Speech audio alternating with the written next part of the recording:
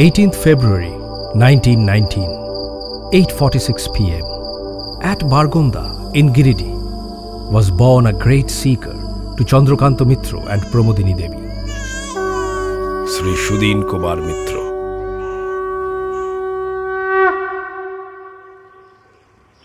The beautiful surroundings of Giridih nurtured the growth of young Sudin's spirituality. His upbringing instilled in him the yearning to serve the poor and needy.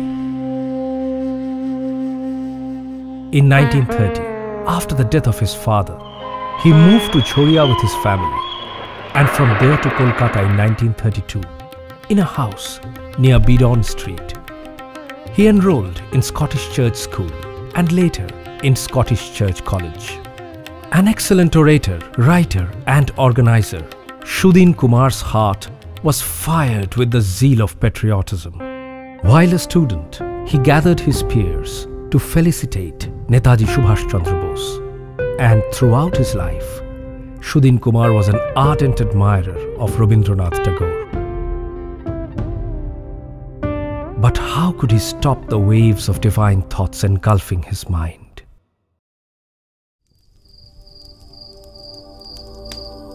He started performing rituals in the cremation ground. At this time, he met a highly powerful and realized seeker, Nagendranath Chattopadhyay, Nogen Thakur. For 3 years, he followed the tantric path. Now, Sudin Kumar was eager for his diksha. A night in 1941. Tomorrow, the diksha will happen from Nogen Thakur. An impatient Sudin Kumar could hardly sleep. Suddenly, a divine light fills the window.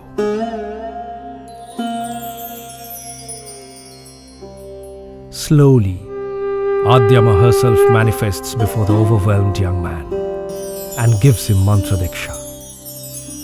The seeker receives a new life. With Adyama's mantra in his heart, he starts on his way to serve mankind.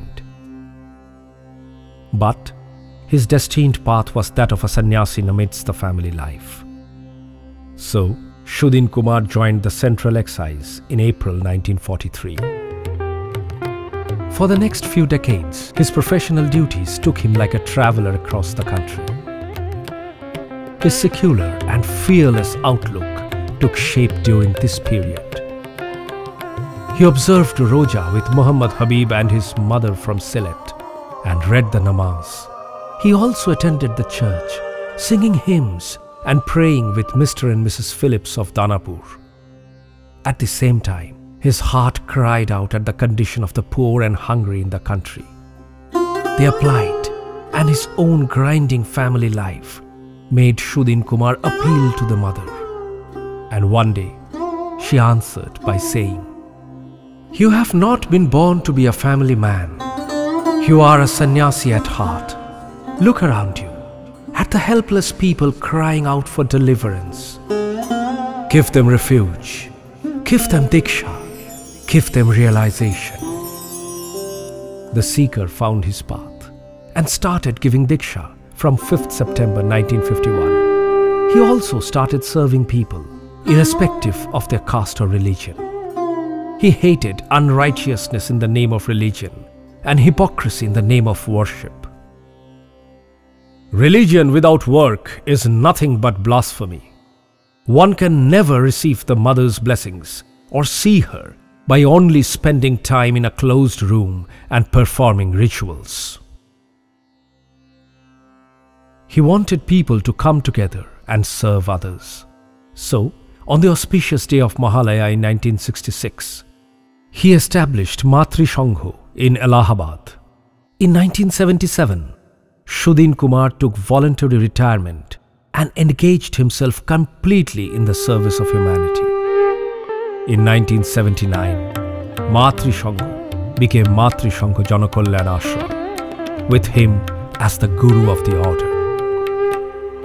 In Bengali, man is Manush. The first syllable of Manush is Ma, meaning mother. Hence, the path to the Divine Mother lies only in the service of man. and he embraced countless suffering people with love and servitude. Sometimes taking dreaded diseases on his own body to heal his beloved disciples. Hearing the plea of a devoted son, the Divine Mother instructed in 1977 to establish a temple in the area between Hedua in Kolkata and Nokuleshwartala in Kalighat and place Adyama there. Work began in earnest, and Matrisangha Janakalyan Ashram was created at Chakraberia in Bhawanipur, a place that is today a pilgrimage for many, many people. The sacred altar of this ashram is a wonderful example of the Congress of Religions. Along with Adyama, Radhakrishna and the Shivalinga are inscribed teachings from the Quran Sharif, around which Jesus, Buddha, Mahavir, Hanuman and Guru Nanak bless us with their sacred presence, opening the eyes of a blind world to secular living.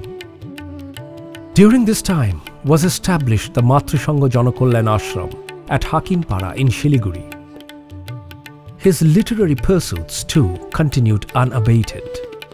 The bi-monthly magazine Matribani and various books on his wonderful life spread his name far and wide.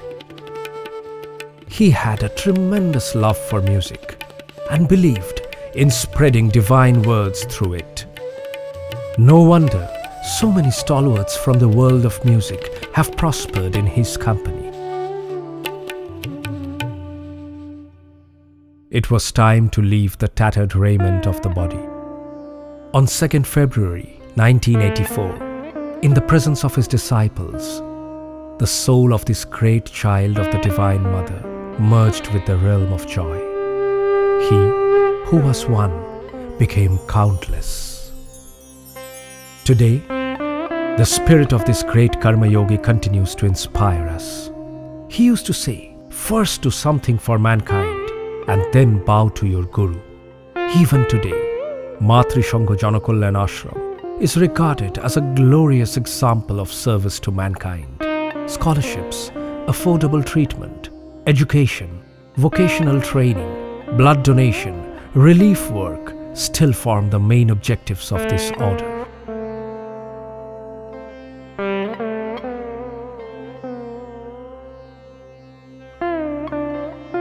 Today, the feet of this eternal soul are constantly washed by the love and devotion of his countless disciples around the world. He wanted to see a society free of superstition. The only mantra of his life was service, service and service.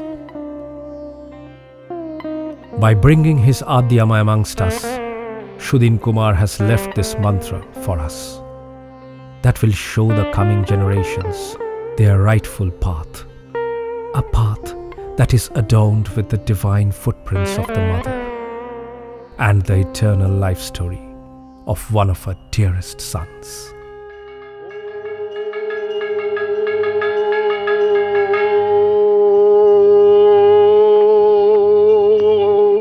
Sarvamangala Mangalli Shive Sarvartha Sadhike Saranye Trambake Gauri Narayani Namastute Om Srishti Sthiti Vinasanam Shakti Bhute Sanatani Gunasray Gunamay Narayani Lavastute Om Sararagata Dinatta Paritrana Parayane Sarvasarthi Hare Devi Narayani Namastute Om Narayani Namastute Om Narayani Namastute.